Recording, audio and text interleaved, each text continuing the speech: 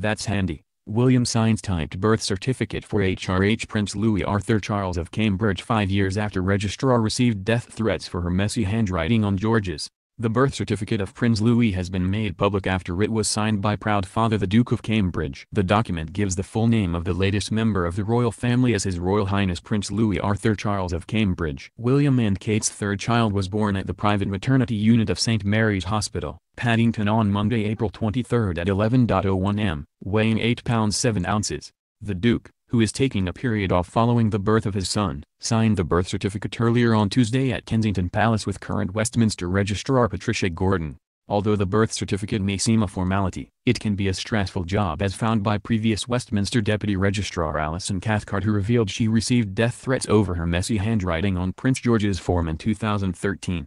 Louis document has been typed up, which may have been an attempt to avoid a similar situation. Louis document listed the date and place of his birth and also gave the full name of his father and mother. Normally, parents have to attend a register office within 42 days of a child being born, but in this case the deputy registrar went to Kensington Palace. Westminster City Council Registrar, Patricia Gordon, said, "It has been a great honor to register and formally welcome the latest addition to the royal family, Prince Louis Arthur Charles." This follows a long history of Westminster City Council registering royal births, including Prince Louis' siblings Prince George and Princess Charlotte. But Ms. Cathcart found it a very different experience in 2013, after admitting she became flustered when writing on the document while sitting next to Prince William at Kensington Palace. In a 2014 interview with the Daily Mail, she said, "I got death threats. One person said their cat had better handwriting. Someone called for me to be fired and someone even said I was illiterate." She added, "Let's just say I had to have more than one attempt. What can I say? It was a very hot day and I was flustered and trying to fill this thing in with Prince William sitting beside me." But the experience did not put her off entirely, as she described it as the highlight of her career and returned to the palace 2 years later to write Charlotte's certificate,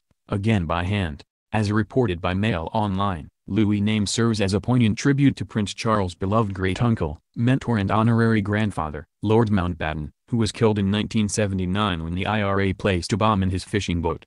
Prince Louis' name was officially revealed last Friday after fans and bookmakers waited 5 days for confirmation, with many other names being touted as contenders including Albert and Alexander. It comes ahead of Princess Charlotte celebrating her 3rd birthday on Wednesday. The royal youngster, who is getting used to being a big sister to Prince Louis, turns 3 just 9 days after the arrival of her baby brother. Confident Charlotte delighted royal fans by waving and leading her father the Duke of Cambridge up the steps of the Lindo wing when she was taken to meet her new sibling for the first time last week. The princess, who is 4th in line to the throne, is now the Cambridge's middle child. The past year saw another big change for Charlotte when she started nursery school. She attends Wilcox Nursery School, close to her Kensington Palace home. Charlotte is expected to take a starring role as flower girl or bridesmaid when her uncle Prince Harry marries Meghan Markle in just over 2 weeks' time. She has already been a bridesmaid for Aunt Pippa Middleton, who wed last May. The princess has a reputation for being feisty compared to her older brother Prince George. Meanwhile, revelers will be able to wet the royal baby's head at the first pub named after the new royal. Drinkers in Great Notley, Essex, will be able to pop a cork and celebrate his arrival when the watering hole opens next week. And brewers McMullins say they would be more than happy to welcome the happy couple if they wanted to bring the royals to the alehouse for a celebration. The Duke and Duchess of Cambridge will be able to have a mini pub crawl if they wanted, as it is just 20 miles from another of the Hartford-based firm's bars named for Princess Charlotte, in Colchester. The patriotic pub boasts the newest addition will allow families to enjoy the best of the British summer. It got its name as work finished on the day the baby was born, and today painters were finishing up work on the establishment's sign. Claire and Aaron Wood, general managers of the Prince Louis, said, "We are thrilled to be opening in McMullen's newest pub. Our team have commenced training and we're excited as us to know the name of the baby in pub." The brewers have plowed more than £1 million in refurbishing the pub, which despite its regal name will give punters a humble offering of chicken, curry, and real ales.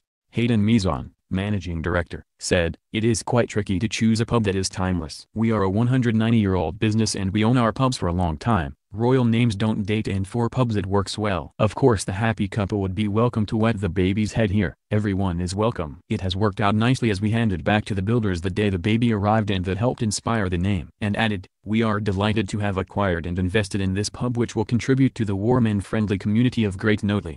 We hope that the locals will be just as happy to see it being reopened as we are." As well as the 2 regal Essex pubs, McMullins runs the Prince George and Milton Keynes, That's the money shot. Loving portrait of Prince Harry and his bride-to-be is emblazoned on a commemorative coin to celebrate their wedding, and the souvenir could set you back as much as £2,000.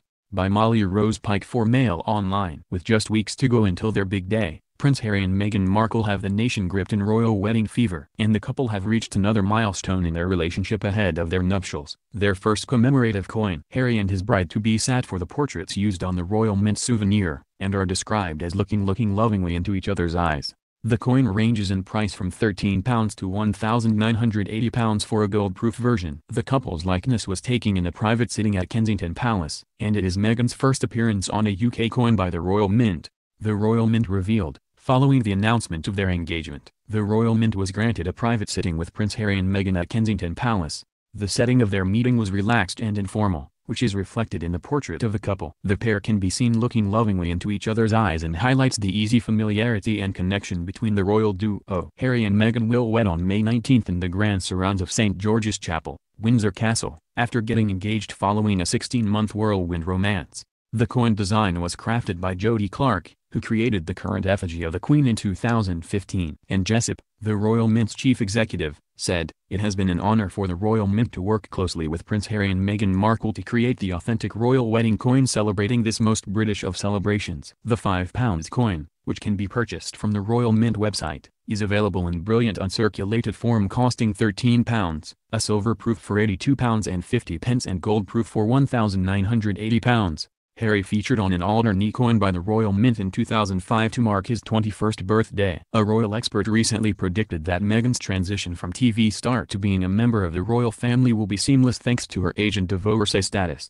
Speaking on new documentary Harry and Meghan, A Very Modern Romance, royal biographer Richard Kay explained how Diana and Fergie, who married into the firm aged just 20 and 26 respectively, found it difficult to cope with the pressures of royal life. Over the years, others have married into the royal family, think of Diana Spencer, Sarah Ferguson, and they couldn't cope with it, he said. They found the expectation too high, too hard. Meghan is that much older, much more confident and more experienced, and I think that gives her a very good chance of making a good shot at this.